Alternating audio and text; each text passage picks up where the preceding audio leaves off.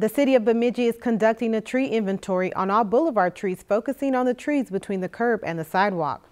During the inventory, Minnesota Green Corps members will document the species of the tree and measure its diameter and canopy size.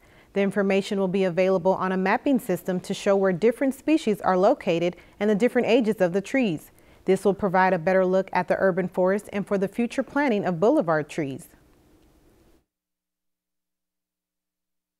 Part of this tree inventory is to get a good picture of the tree diversity in our community, because with like a changing climate and with new pests that might come into the area, it's important to know what we have and to plan for a more diverse forest so that we don't lose a whole bunch of one species. The time it takes to measure each tree depends on if there's any defects and the size. If you've enjoyed this segment of Lakeland News, please consider making a tax-deductible contribution to Lakeland Public Television.